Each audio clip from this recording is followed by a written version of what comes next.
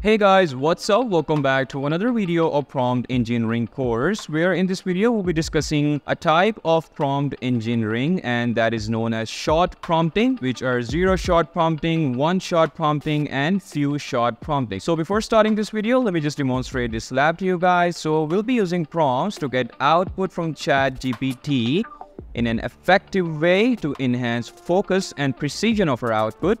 And also we'll be applying prompt engineering techniques to improve our output as always. So moving forward, let's just see what is short prompting. So short prompting, basically it has three variations which entail giving ChatGPT complete autonomy to generate any response with zero shot prompting. And you can place parameters, and you can give reference data as well, which happens in one and few shot prompting. So if it's still unclear, don't worry, the next example will make you guys more clear. So in zero shot prompting, you don't give any previous data or guidelines, before completing requests. So let's just say you are giving any prompt to ChatGPT, right? So for zero shot prompting, you won't be giving any previous background details or any other information. So you will straight away get into your prompt without any extra information or any extra detail. But in one shot prompting, you are only allowed to give only one piece of data or guideline to complete the request. And similarly for few shot, obviously by the name is suggested, you can add multiple pieces of data or guidelines to complete your request. So yeah, I hope it gets clear to you guys,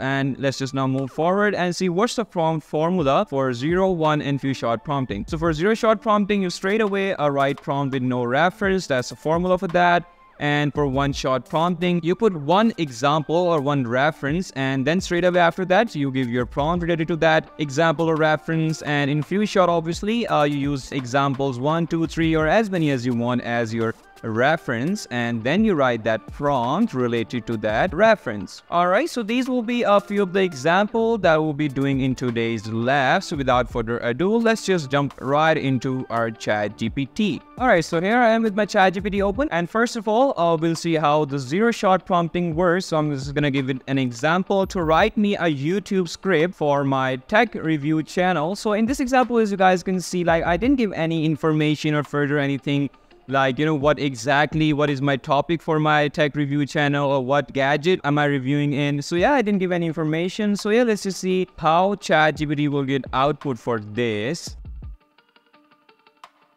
Alright, yeah, so as you guys can see with my first example of zero shot prompting, didn't give me a YouTube script for any specific topic or any specific gadget. It just provided me a template which I have to edit and fill it up according to my need, which is quite a bit of a hustle if you ask me. And yeah, so this is not something clear. Maybe topics, or you can say the things he provided in this, or maybe I'm not in the need of that. So yeah, this is a very, you can say, undirectional way of using ChatGPT with just zero shot prompting. So if we move forward, let's just do our second example, which was one shot prompting. So for that, I'm gonna ask ChatGPT now to write me a YouTube script for my tech review channel related to the latest iPhone. So yeah, in this I just provided one kind of information or reference, which is for the latest iPhone. So let's just see whether it will improve the output for us this time or not. So let's just hit enter and see that.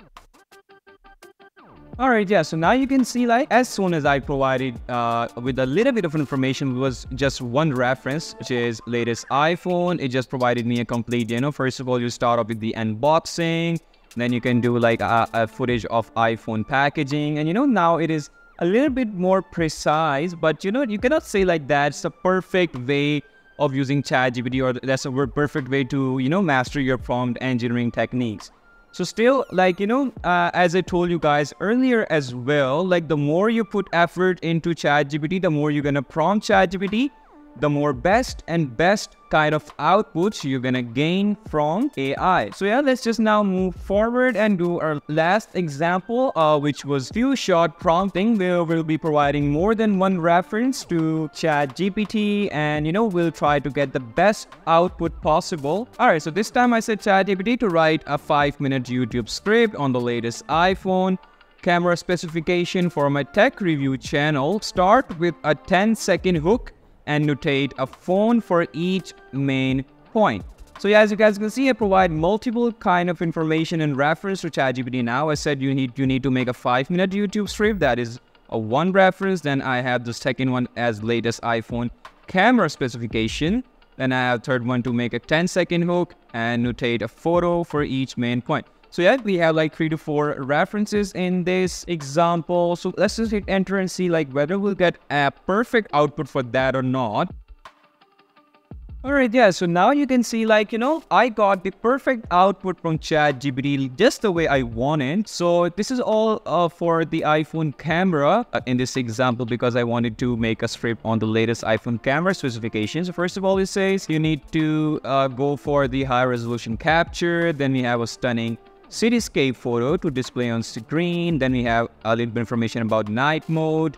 Then we have for portrait mode as well. And then we have for ultra wide angle, which is also very important. And then we have for advanced video capabilities. And with that, now I can say like, I did use ChatGPT in a very perfect way, providing as much information as required, and to get the best output possible from ChatGPT. That's the way to use AI in my view.